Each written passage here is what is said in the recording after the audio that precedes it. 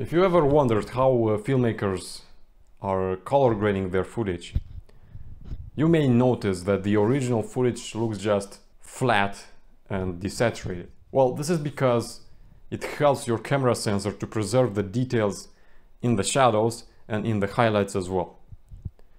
To explain it more briefly, you have more information in the dark spots of the image and as well in the light spots of the image. I remember myself being overwhelmed about this because I didn't understand how the natural look it is, so I can build my color adjustments on top, and it was very easy to mess it up the colors, which I did.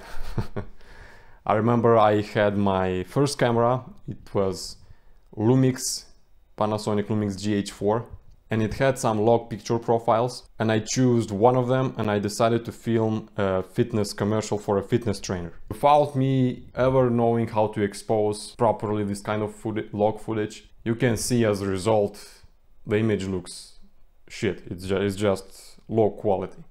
It's even worse than me shooting without log footage, to be honest, because you have color noise, you have color artifacts and grain. The only way for me to mask it was to add fast cuts, so the viewer will not have time to see all the imperfections I made. Then I switched to Sony a7 III. It is a full frame sensor, and compared to GH4, the sensor can absorb more light.